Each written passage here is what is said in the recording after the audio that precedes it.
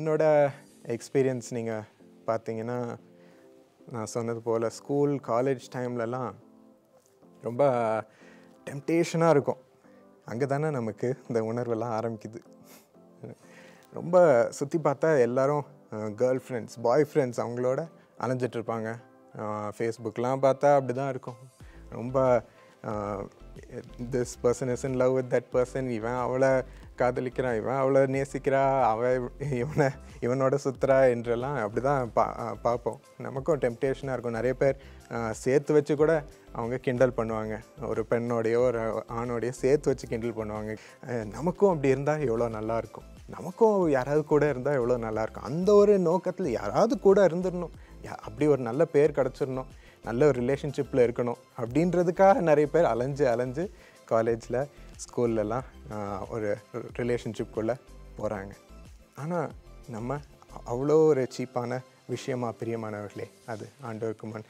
நம்ம நீதிமொழிகளில் கூட 23:17-18 வசனத்தில் அழகாக போட்டிருக்கு, உன் மனதை பாவிகள் மேல் பொறாமை கொள்ள விடாதே, நீ நாடோறும் கர்த்தரை பற்றும் பயத்தோடு இரு, நிச்சயமாகவே முடிவு உண்டு, உன் நம்பிக்கை வீண் போகாது. நீ அவசரப்பட்டு மற்றவங்க பண்ணுறதை பார்த்து பொறாமை கொள்ளாத, நீ கர்த்தரை பற்றும் பயத்தோடு இரு, அதை மறந்துடாத, அதை விட்டுறாத, அப்போ உனக்கு நிச்சயமாக முடிவு உண்டு, உன் நம்பிக்கை வீண் போகாது என்று சொல்கிறார்.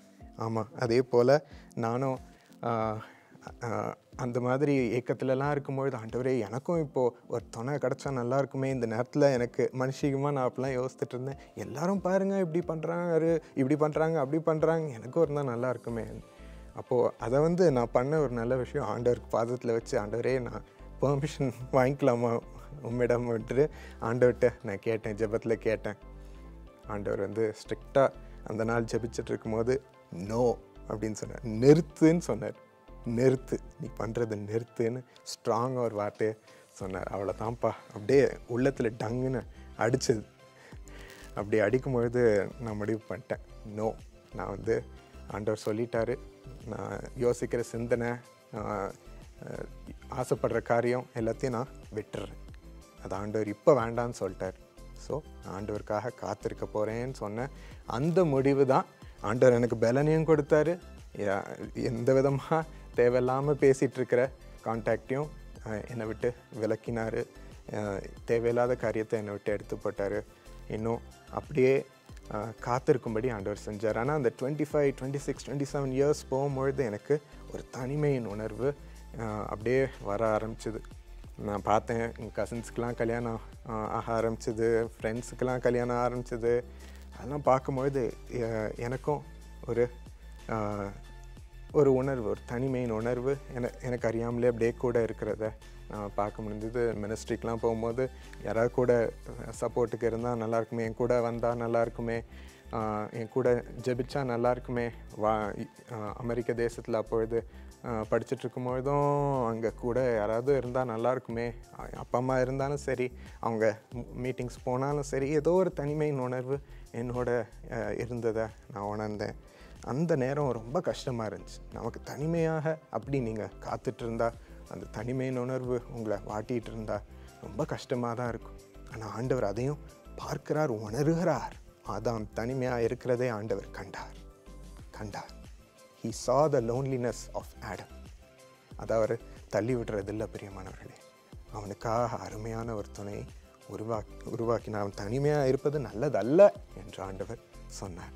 அதே போல் என் மேலேயும் கரிசனையாக இருந்து எனக்கு எத்தனையோ வேலைகளை ஆண்டவர் கொடுக்க ஆரம்பித்தார். யுஎஸ்லேயும் எங்கள் மினிஸ்ட்ரியில் அங்கே உழைக்கும்படி கிருபை தந்தார். ஆண்டவர் புஷ் பண்ணிக்கிட்டே இருந்தார், படிக்க புஷ் பண்ணிக்கிட்டே இருந்தார். இன்னும் அந்த காலத்தில் என்ன ரெடி பண்ணிகிட்டு இருந்தார். நிறைய விஷயத்த மேரேஜுக்கு நம்ம ரெடியாக இருக்கணும் இல்லையா, நம்ம மெச்சூர் ஆகணும் இல்லையா, நம்ம நிறைய கேரக்டரிஸ்டிக்ஸ் நமக்குள்ளே கரெக்டாக இருந்தால் தான் நம்ம மேரேஜில் நல்லா நம்ம புது துணையோடு வாழணும். Marriage is not a joke. அது அவ்வளோ ஈஸியான ஒரு விஷயம் இல்லை. புது ஒரு பார்ட்னரோடு வாழணும். அதற்கு ஆண்டவர் எவ்வளோ காரியங்களை எனக்குள்ளே சரி பண்ணார். அந்த வெயிட்டிங் டைம்லேயும் ஆண்டவர் இப்படியெல்லாம் கிரியை செய்கிறார். உங்களுக்கும் நிச்சயமாக அப்படி ப்ரிப்பேர் பண்ணிகிட்ருப்பார்னு நம்புகிறேன். உங்கள் வெயிட்டிங் டைமில் கூட ஆண்டவர் இப்போது ரெடி பண்ணிகிட்ருக்கிறார்.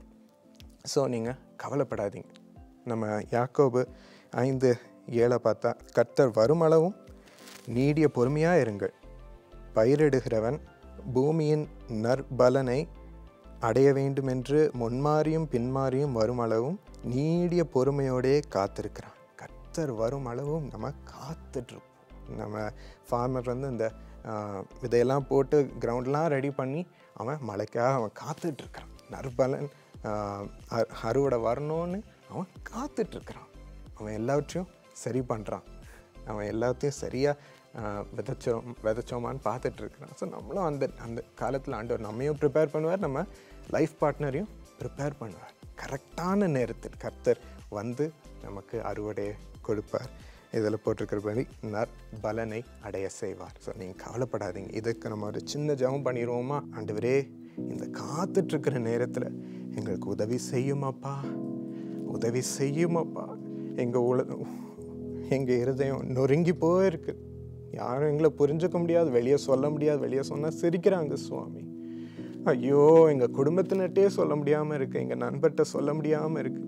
இன்னும் எவ்வளோ சின்ன விஷயம்னு தள்ளி விட்டுறாங்கன்னா எங்களுக்கு காத்துட்ருக்கிற ஆண்டவரே, இந்த திருமணம் நடக்காத இந்த வேலை எங்களுக்கு கஷ்டமாக இருக்குது சுவாமி. இரக்கம் கொள்ளும் ராஜா. அப்பா, காத்துட்ருக்கிற இந்த நேரத்தில் உம்முடைய புது பலன் எங்களை நிரப்பட்டும் அப்பா.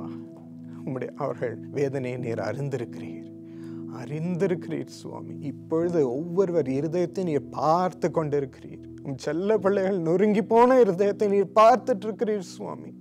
அப்பா, அவர்களுக்கு எல்லாம் உம்முடைய சமாதானம் பாய்ந்து செல்லட்டும் அப்பா. ஆற்றை தேற்றுவதற்கு நன்றி. ஒரு அம்மாவை போல், தாயை போல் நீர் ஆற்றி தேற்றுவதற்கு நன்றி அப்பா. we need your healing Lord. உம்முடைய சுகம் எங்களுக்கு வேண்டும் அப்பா. சுகமாக்கும் அப்பா, எங்கள் இருதயத்தை சுகமாக்க ஆற்றி தேற்றும் அப்பா. தேற்றும் அப்பா. பாடல் பாடி எங்களை தேற்றும். சமாதானம் கொடுத்து எங்களை தேற்றும். ஐயோ, கஷ்டமாய் எத்தனையோ இருதயங்கள் தவிக்குது சுவாமி. எத்தனையோ சூழ்நிலையில மாட்டி தவிக்குதே சுவாமி. எனக்கு இன்னும் நடக்க மாட்டேங்குதுன்னு சொல்றாங்க. எனக்கு இவ்வளோ ரிஜெக்ஷன் இருக்குன்னு சொல்றாங்க சுவாமி. யாரும் என்ன தேர்ந்தெடுக்கவே மாட்டேங்கிறாங்க, சூஸ் பண்ண மாட்டேங்கிறாங்க என்று அழுகிறார்களே சுவாமி. அப்பா, தயவா அவர்களுக்கு இறங்கும் சுவாமி, இறங்கும் அப்பா. நீரே அவர்களுக்கு ஒரே ஒரு தினை கரம் பிடியும், தைரியமாய் பிடியும் சுவாமி. தகப்பன் தாயின் இடத்தை நேசம் பாசம் அளவில்லாமல் அவர்களுக்குள் பாய்ந்து செல்லும் இடத்தை நீர் பிடியும் சுவாமி. நிரப்பும் அப்பா. நேசத்தினால் நிரப்புவதற்கு நன்றி. எவ்வளோ கிரியைகளை ஆண்டவர் இப்பொழுது செய்கிறார். புது பலன் உங்களுக்குள் இறங்கும்படி செய்கிறார். அதை பெற்றுக்கொள்ளுங்க, விசுவாசமாக பெற்றுக்கொள்ளுங்க. காத்துட்ருக்கிற நீங்கள், கர்த்தருக்கு காத்துட்ருக்கிற நீங்கள் அந்த வசனத்தை பெற்று எனக்கு நிச்சயமாய் நற்பலனை ஆண்டவர் அடைய செய்வார் என்று அதை பெற்றுக்கொள்ளுங்க. Thank you Jesus. இந்த புது பலனுக்கு நன்றி என்று சொல்லுங்க. அதை பெற்றுக்கொள்ளுங்க பிரியமானவர்களே.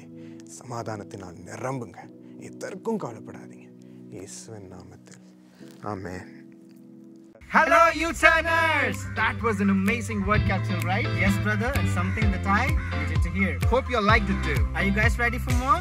This Saturday we are coming live on Zoom with some exciting content that will bless your heart. And we're going to have some music, singing, choreo and dancing, whatnot. So guys, it's going to be amazing. So we invite you all guys to join up, not just you, your friends, your colleagues, your buddies, your pals. So mark your calendars this Saturday, the 22nd of August 2020 from 3 p.m. to 4:30 p.m. For more details guys, check out our UTurn Facebook page. Just type in the name and it will pop right away. Until then, stay safe and stay blessed. This is me, Stalin Emmanuel, signing off from UTurn Bangalore.